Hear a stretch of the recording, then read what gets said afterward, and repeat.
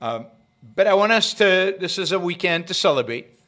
I want us to focus on that, to focus on what this country represents, what this country has been, can be, should be, and will be once more with your hard work.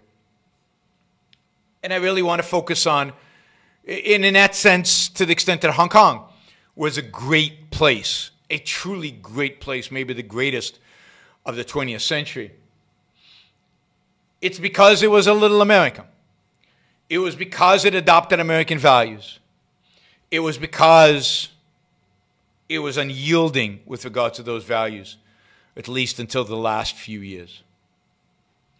These are American values, and yet the values that are America are not bounded by geography. They're certainly not bounded by nationality or by race or by ethnicity or by anything like that. These are universal values. Universal values that have been articulated in this country, were articulated first in this country. And really, to some extent, this country was the only one that explicitly articulated it. And for much of this country's history, it has tried at least to live up to them. Never quite making it. Never living fully up to the ideals. But it has tried. So what are those ideals? What makes America, America? What is it that we celebrate on the 4th of July? It is, in my view, the signing of the most important political document in human history. Not just because it founded America, the greatest country in human history, but because it set in motion freedom, liberty across the world. It changed people's attitude towards their own lives and towards the role of the state everywhere in the world. The Declaration of Independence has been felt in every corner of this planet. Its impact is there. We might not often see it. It might be pushed to the margins during certain periods of time. But that spirit, the spirit of the Declaration, is what keeps this world going. That spirit of the Declaration is what keeps any kind of hope in the world today still alive. It's that spirit of the Declaration that animates any freedom fighters, liberty fighters anywhere in the world who are truly fighting for individual liberty, individual freedom. The Declaration declares, and put aside quibbles about this word or that word, but it declares that all men are created equal. And the founders did not have the delusion that we're all equal in any kind of sense of outcome or even opportunity. We're all different. We're all going to have different outcomes. We're all going to face different opportunities. But we're fundamentally equal in our freedoms, in our nature, in the fact that we are human, and therefore in the rights that we possess. The Declaration declares that we all human beings, as equal beings, we all possess inalienable rights. Inalienable meaning that nobody can take them away from us. Not a majority. Nobody. The right to life, liberty, and the pursuit of happiness. And these rights mean what? Well, these rights mean the freedoms to act, the freedom to do, the freedom to use your mind, to identify and pursue the values that you deem necessary for your happiness. That's what rights mean.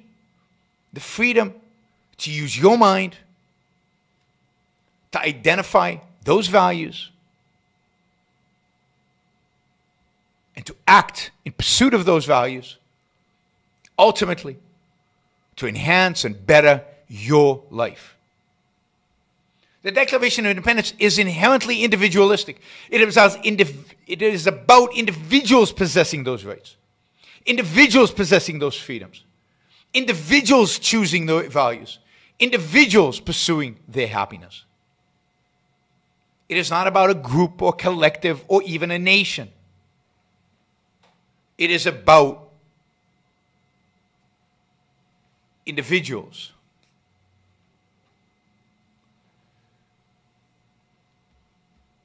And it is about their pursuit of those rights. And what the identification of the rights of man and the setting up of a government that protects those rights. What that did is unleash the human spirit on this continent in ways that have never been seen in human history. It brought to the shores of this country millions and millions of immigrants. Poor, hungry, often ignorant. But immigrants that wanted and came here for a better life. Wanted and came here to do great things, to manifest their individual destiny, to create a life for themselves, to pursue their values, to discover those values. Many of them came here not knowing what they would do, not having any idea what kind of life they would live. They came here. There was no YouTube, there was no internet, there was no TV, there were no documentaries, there was nothing. They didn't know what to expect when they came here. All they knew is a vague sense that they would be free. That in this country they could do what they wanted, that they could pursue their dreams, that they could find their future and live it, and maybe, hopefully, achieve happiness, achieve prosperity, live a life well lived. That's what America was about. And the Americans that were here, and the Americans that joined, and the immigrants that joined them, created a country of individuals who didn't stand still, who thought anything was possible. Individuals who embraced challenges, who went out into the wilderness and built a country, who laid railroad tracks, built industries, created farms, businesses, cattle ranches, all over this continent, and lived the life that they chose to live.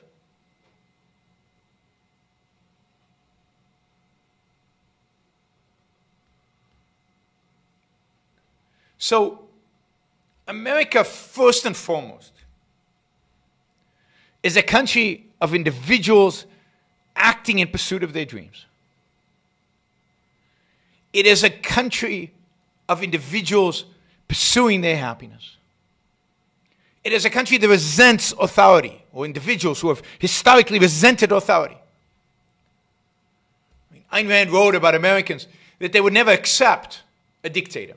At least when she was writing this, she recognized the future might be different. She writes, "A dictatorship cannot hold in America today." This was in the 60s. "This country as yet cannot be ruled, but it can explode. It can blow up into helpless rage and blind violence of a civil war." Sound familiar? "It cannot be cowed into submission, passivity, malevolence, resignation. It cannot be pushed around. Defiance, not obedience, is America's answer to overbearing authority. The nation that ran an underground railroad to help human beings escape from slavery, or began drinking on principle in the face of prohibition, will not say yes, sir, to the enforcers of ration coupons and cereal prices. Not yet." That was about 50 years ago. I'm not sure the "not yet" holds anymore, given America's reaction, for example, to being locked down in a pandemic. The American spirit is the spirit of, you won't hold me down. The American spirit is, I will pursue my happiness. I will go out there and find my values and pursue them, and you will not stop me. When she talks about, she says here, it cannot be cowed into submission. The American spirit is anti-submission. It is free. Passivity. Americans act.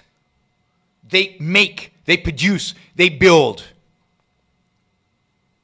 They move. They travel. They build values. They create values. They pursue values. They don't sit still waiting for stuff to drop in their lap. That is un-American. It cannot be counted submission, passivity, malevolence. The American spirit is a spirit of benevolence, of positivity,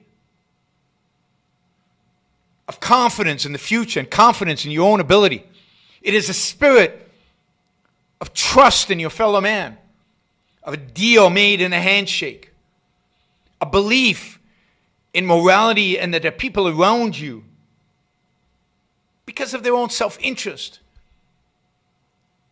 are not going to lie, steal, cheat. You always assume the best. That is the American spirit. It cannot be cowed into submission, passivity, malevolence, resignation. Americans are never resigned.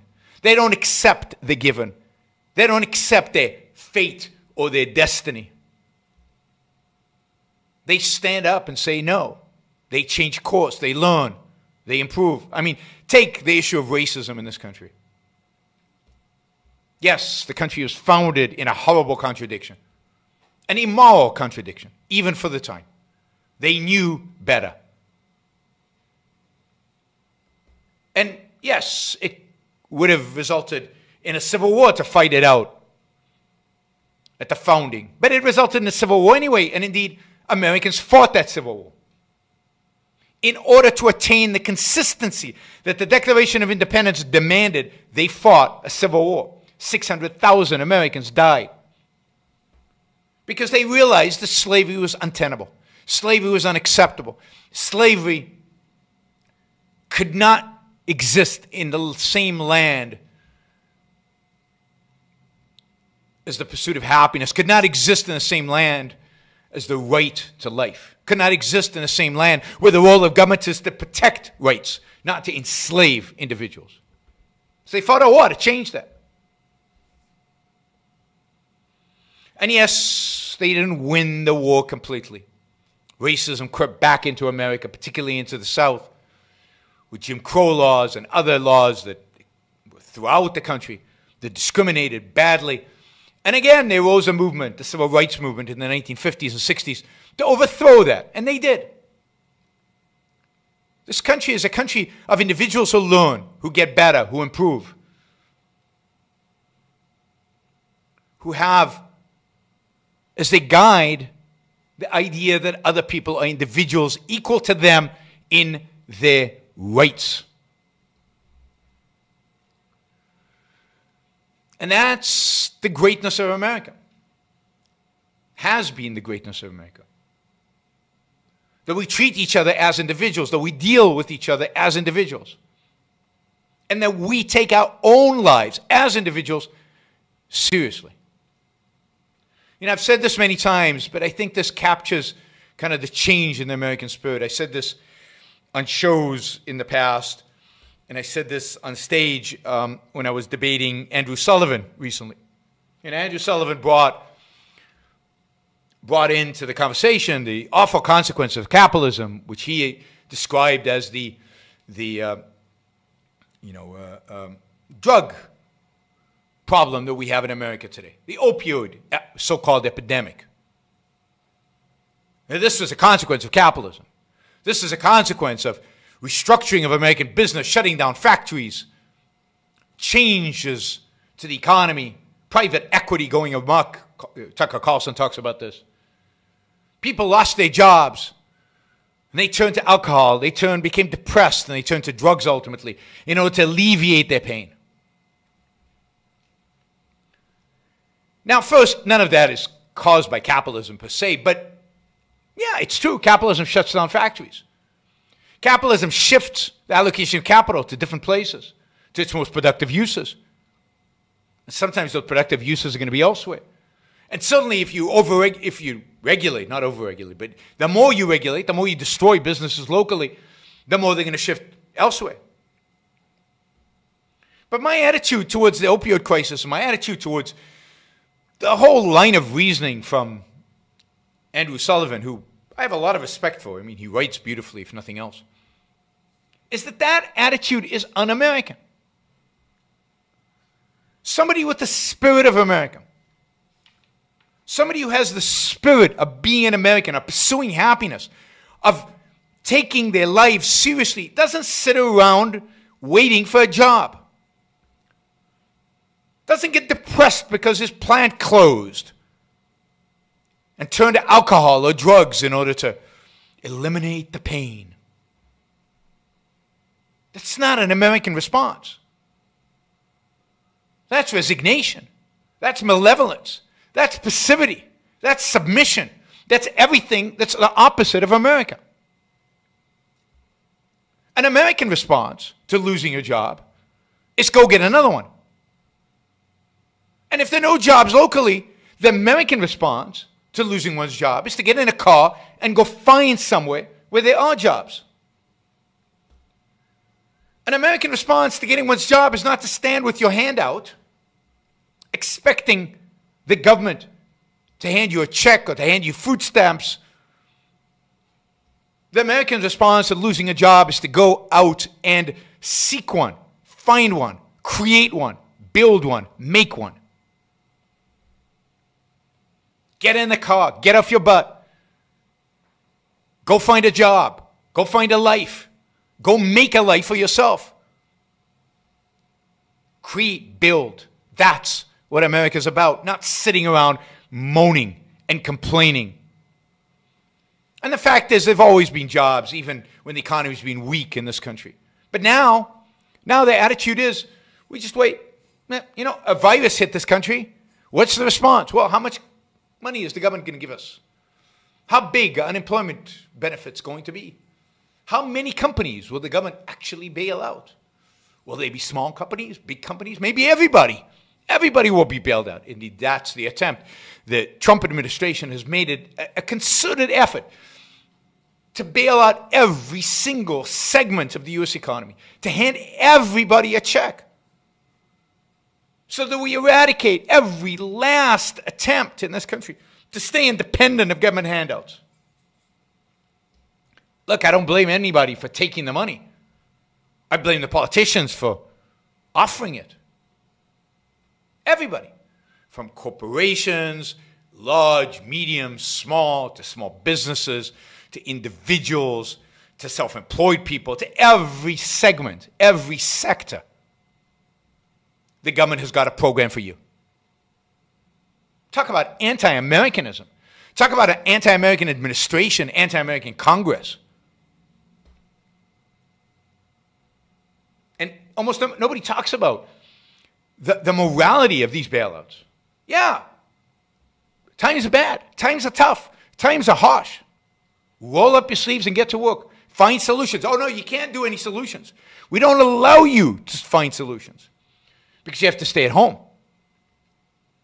You can't go outside. You certainly can't open your business. You can't hire your employees unless we give you a special program to hire your employees.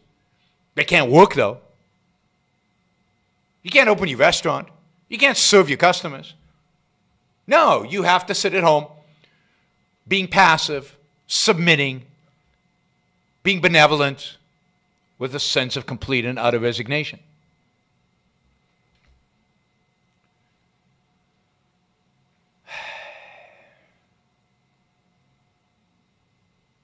What we're experiencing today, particularly since coronavirus hit, really, I think, since Trump got elected,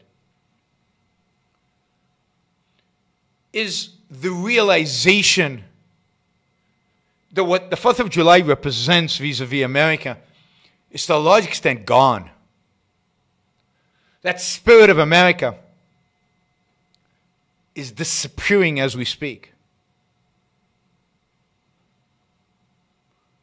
The spirit of America, that spirit of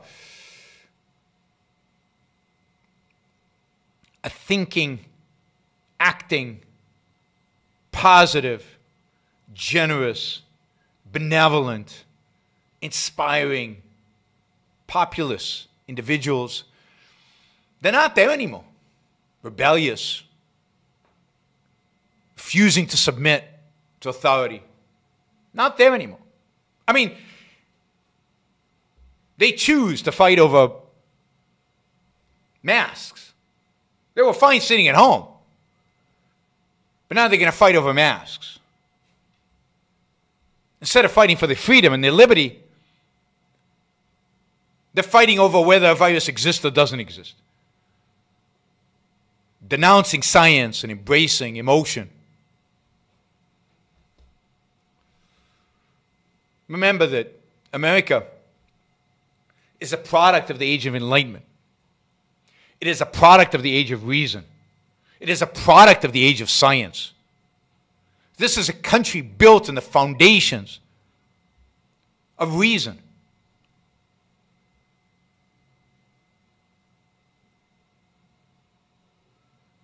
A country founded on the ideas that every individual has a mind and therefore can take care of himself, as a mind that discovers his values. Everything bring before reason. That was what made America great. What made it possible for America to constantly learn, innovate, change, improve. But we have become a country of snowflakes, of the right and of the left, of emotionalists, little children yelling and screaming and running to their mommy, who has now become the state, asking for handouts, asking for help, demanding solutions, squabbling over nonsense.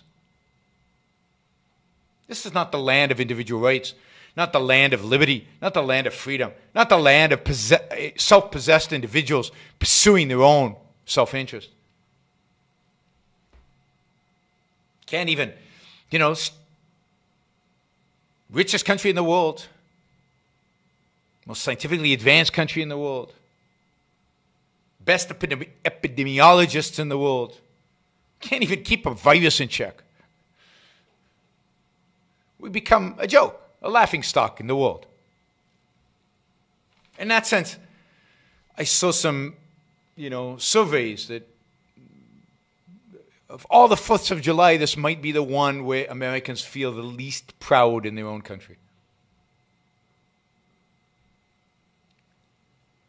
And that probably makes a lot of sense.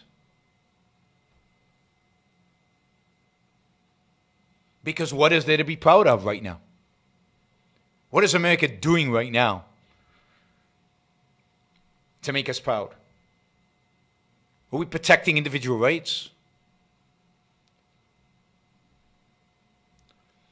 Are we allowing individuals to pursue their rational self-interest? Their life, liberty, and happiness? Are we elevating reason above all else in determining our actions, in determining how we respond to crises? And are we focused on the individual? We're living in a time of tribalism, emotionalism and tribalism, collectivism, the opposite of individualism, the opposite of respect for individual rights, and the opposite of a respect for reason, science, enlightenment. The spirit of America is in decay. And it's up to you to resurrect it. I don't think this country's lost. There's still enough embers out there of people who care, who people have at least a sense that something is wrong, a sense that something is left unspoken, a sense that there's still greatness in this country, even if they don't understand where it comes from and what it means. And it's time to remind them. It's time to fight for those values. And I said the other day, I said that one should not look backwards to the Founding Fathers, that it's not enough.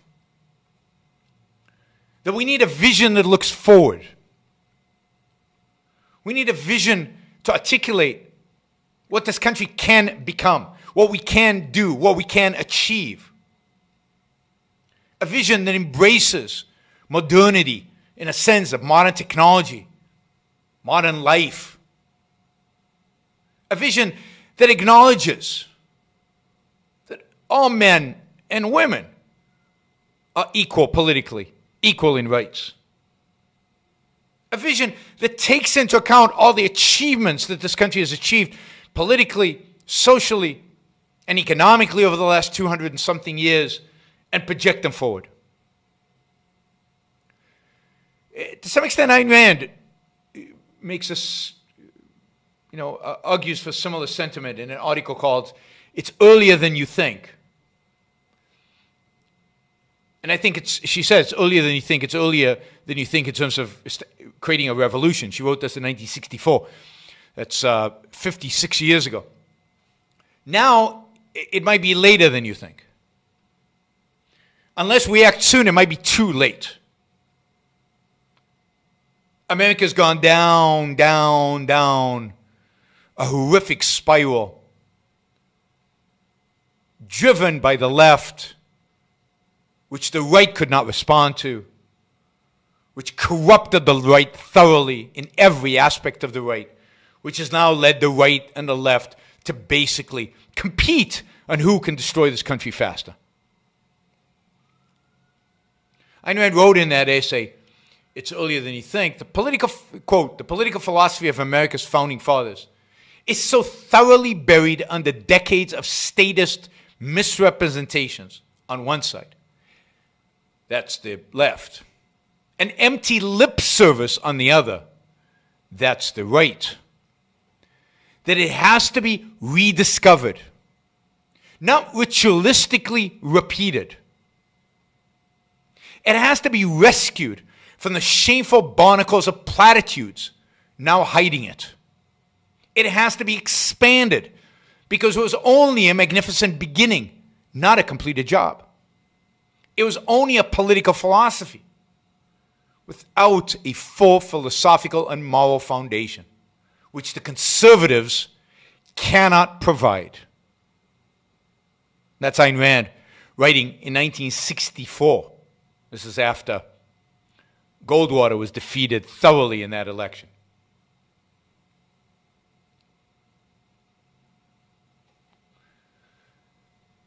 So what we need is to rediscover the ideas of the founders. Flesh those ideas out, understand them. And then expand them. And we have what to expand it with. We have Ayn Rand's moral, epistemological, and ultimately political philosophy to ground those great ideas of the founders in or on. No longer does America have to stand on quicksand. It can now be built on a foundation of steel and concrete.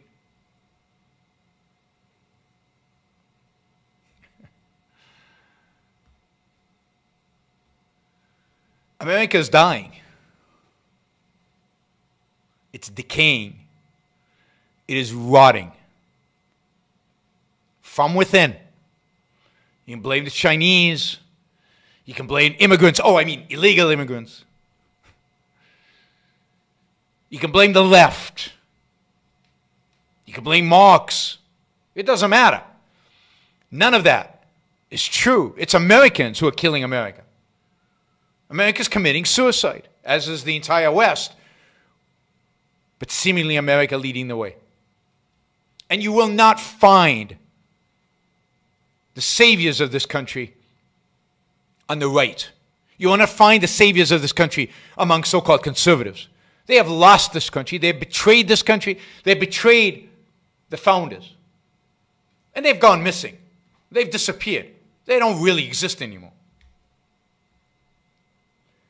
You are going to have to save it. You are going to have to fight for it. You are going to have to take Rand's philosophy and apply it. Use it. Grow it. To change this world. The West is committing suicide. America is committing suicide. And only Ayn Rand can protect it. Only Ayn Rand can save it. Ayn Rand, and the founders. And only you, people who respect Ayn Rand, respect these ideas, can actually put them into action. So, I think we're facing, have been facing for decades now, an existential crisis. I think this country today, with COVID, with demonstrations, with the rise of the crazy left and the rise of the crazy right, is truly at the existential crossroads. And somebody better step forward. Some new movement better arise to fight for the 4th of July, to fight for vision of man as heroic, as an achiever, as a doer, as a thinker, as a producer, as a creator, as a maker. Because that's not America anymore. Not America anymore. So a couple of shows ago, I asked those of you who are young and are motivated to start a revolution. I'm not talking about an armed revolution, because I don't think an armed revolution would go anywhere and has any chance of success. We're way too small. There are way too few of us. There's so much more that has to be done. I'm talking about an educational revolution, an ideological revolution, and a political revolution. And fundamentally, behind all of that is a moral revolution, a revolution for individualism. Now, a lot of you have written to me, and we're going to organize this Zoom. I don't know if it'll be next week or the week after that, but we will be organizing it. And so anybody who wants, I'll say this again, anybody who wants to be in on this first conversation about what can be done, and again, don't expect me to come to it with ideas. I don't have any. This is my idea. Just talking and asking you for ideas. And there are other actors. There's the Ayn Rand Institute, there are professionals, there are intellectuals, there are all kinds of people acting in this way. But I'm thinking that some of you young people might have ideas that we don't have on how to launch a movement to change the world. Not an objectivist movement, but a movement inspired by Ayn Rand's ideas. A movement inspired by the Founding Fathers. A movement inspired by the 4th of July. A movement inspired by the ideas of America, what it means to be in America, by the American spirit of liberty. Don't tread on me is a great slogan, but it's a negative. Don't tread on me so that I can go and pursue my happiness, so that I can use my mind to discover and pursue my values. That's what we need. And it's not going to be libertarian. I don't want a big tent libertarian BS. And I don't think anarcho-capitalists are invited. Don't waste your time. We want a movement of young people who are fed up. A movement of young people that are neither buying in to the craziness on the left nor the craziness on the right. A movement of young people who respect that this country is about individualism, even if they don't understand what individualism actually means and requires.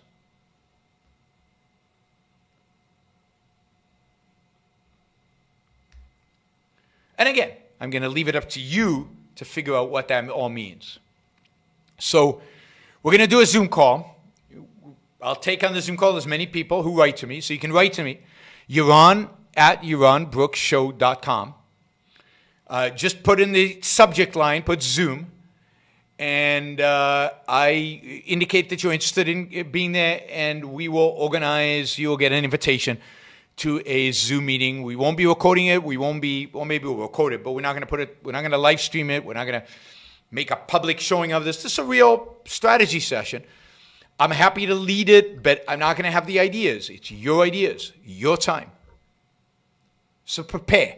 Think about what you want to achieve. Think about what you want to discuss, to think about, to pursue. Let's make this not be a BS session, but a real thoughtful session about how we can change the politics of this country. What can be done to have a real impact? How can we launch a new movement?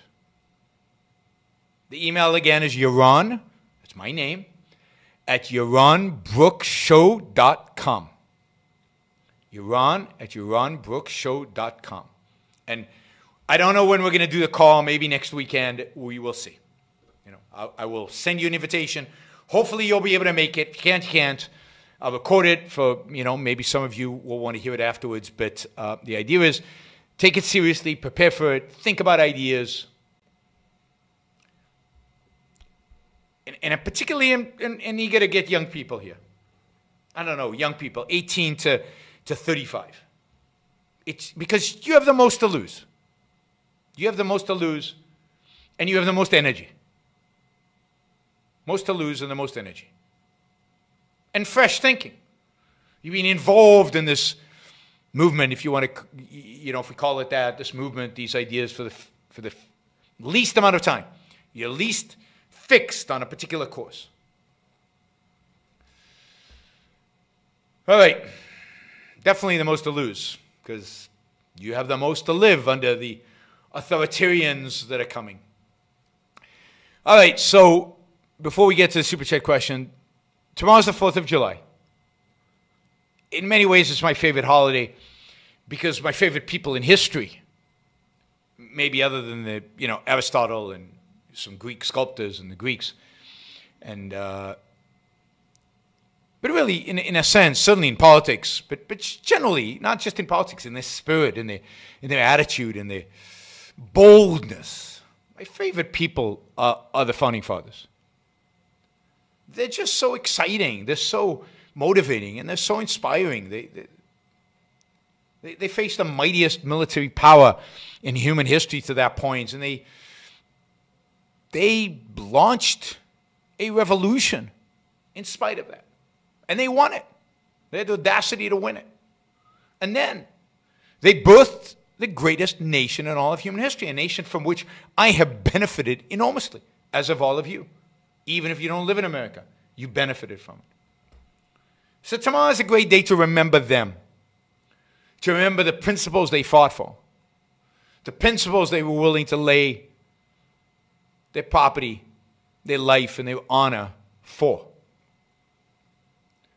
And maybe a good day to commit yourself to those principles.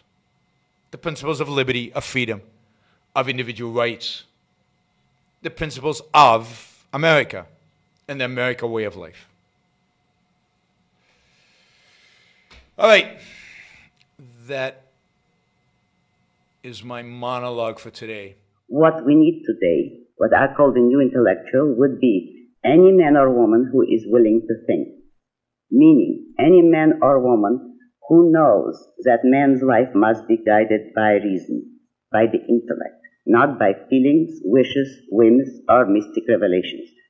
Any man or woman who values his life and who does not want to give in to today's cult of despair, cynicism, and impotence, and does not intend to give up the world to the dark ages and to the rule of the collectivist brute. Using the Super Chat, and I noticed yesterday when I appealed for support for the show, many of you stepped forward and actually supported the show for the first time, so I'll do it again. Maybe we'll get some more today. If you like what you're hearing, if you appreciate what I'm doing, then I appreciate your support.